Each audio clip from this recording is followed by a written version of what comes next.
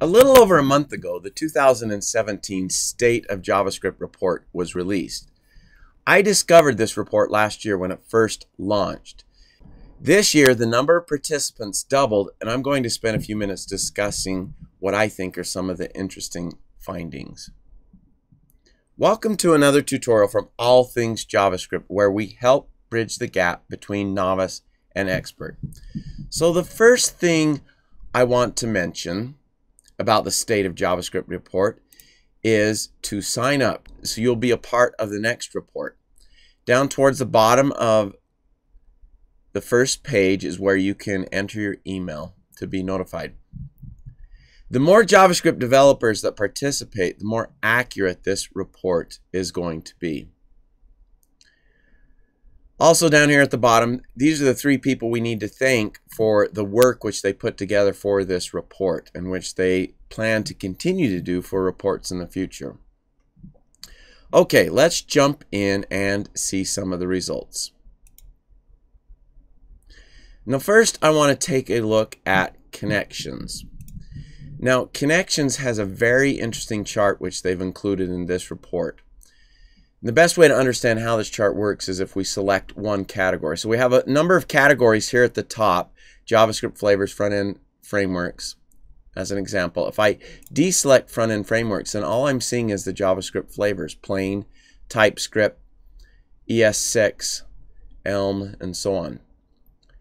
Now, if I include front-end frameworks, then we can see the intersection between some of these things. For example, those that use React, how many of them are using Es6? Quite a number, as you can see. How many are using Typescript? And we can see that number as well. So it's an interesting chart to see how certain things are interconnected in the JavaScript world, in the JavaScript development that we use. You can use a total of 3 of these at a time. So if I click on Build Tools and I take a look at Gulp, I can then see where the connections are. And it's interesting that with something like Build Tools, there's connections to the other build tools. So developers are using more than one build tool. So an interesting chart to take a look at in connections. Now let's jump to flavors and take a look at the results here. Now a couple of things that I noticed from the previous State of JavaScript report and this one is the adoption of Typescript and Es6. So both went up quite a bit from last year, and so Typescript is becoming much more popular and Es6 is being adopted by more and more developers. Now as we scroll down, the next chart that it shows is the number of libraries used. And this might be of interest. There are still several developers, 819 is what it shows here, that are using no libraries. But the largest number of developers are using 2 libraries. So this report has over 20,000 respondents, and so 2 libraries, 10,859. That's how many developers are using 2 libraries. Now within these categories, it breaks things out by developers, and there's some interesting information which you can find in all of these categories under developers. The first developer subcategory has to do with salary ranges. And so I was looking at this and I noticed over here at the end there's seems to be quite a discrepancy about what developers are making. These red colors are higher salary ranges, and there's a large percentage of them that seem to be making quite a bit more that use Reason. Now, I have not really delved into Reason. I don't know much about Reason at this point. And so it got me interested in it, and I went out and looked at it. But something else that should be considered with this is how many actually use reason. So if I jump back here to the results, here's reason right here. Now these colors, the purple color are I've used it before and would use it again. Okay, that dark purple. The light color, I've used it before and would not use it again. While down here,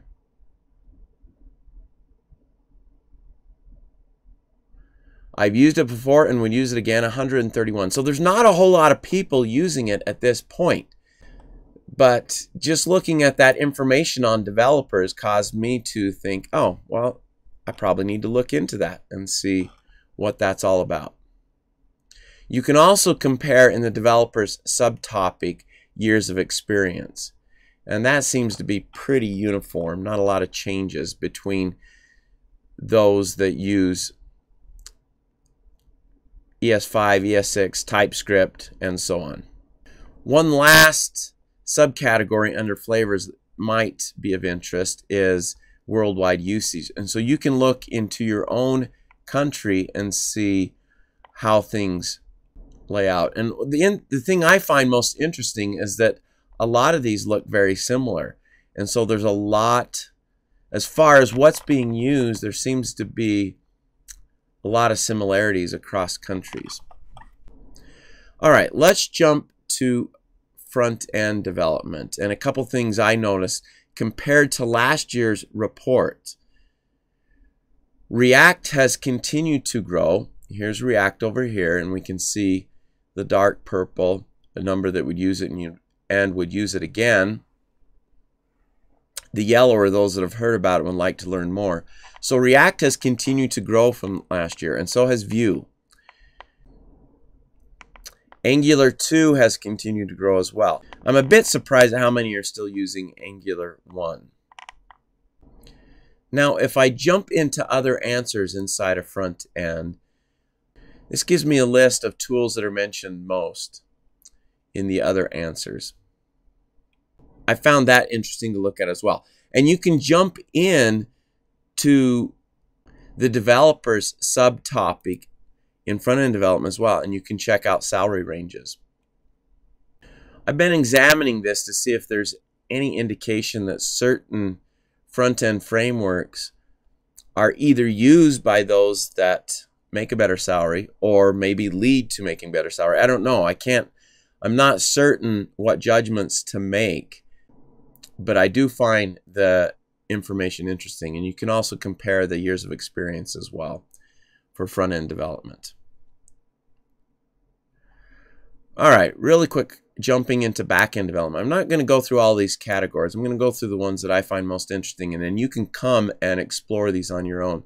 But one thing that is pretty obvious in the back-end development category is that Express is the monolith. It's the one that most are using right now, based upon these answers provided. Now, another category I found interesting is with the build tools. I always like to look at build tools, and NPM seems to be the most used right now. And if I look at other answers, I found it interesting that Yarn was mentioned quite a bit. So, an up-and-comer.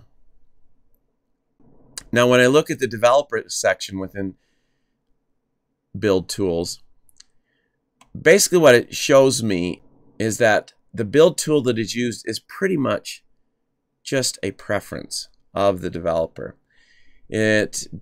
I don't know that I see any trends that certain developers at certain levels use certain build tools or anything like that, even based on experience or based on salary range. So it seems to communicate to me that it's really a preference. What someone likes to use, or maybe what they were initially introduced to. But we also noticed in one of the other categories that developers tend to use more than one build tool, which I found interesting. That's my case as well. I have used more than one build tool in the past. All right, one more category that I found interesting, and I'm going to jump to mobile, and then I'm going to jump to developers. And I was looking at the salary range for mobile, and I expected those that were doing mobile development to be making quite a bit more. But I was comparing this to front-end development with the salary range. And I don't see that mobile developers are making that much more. In fact, I would come to the conclusion that front-end development, the salary range for that seems to be better. Now, obviously, we'd need to dive into the data a bit more to be able to make that sort of conclusion. But I did find it an interesting observation. So come out and spend some time with the State of JavaScript report. I think there are some interesting things to learn from it. I think it's important for our field, for JavaScript developers, to be aware of what's going on. And if nothing else, go out and sign up so you can participate in the next report that will be happening towards the end of this year. I hope you found this helpful and look forward to any comments, maybe some ways you are deciphering the data. Hit the bell to be notified about new tutorials, and if you haven't subscribed yet, hit the subscribe button or click the circle link on the left. I release a new tutorial each week. You can click the video link in the center to access another tutorial right away, or click the link on the right to visit my website, allthingsjavascript.com, for full courses and to support this channel. Thanks for watching.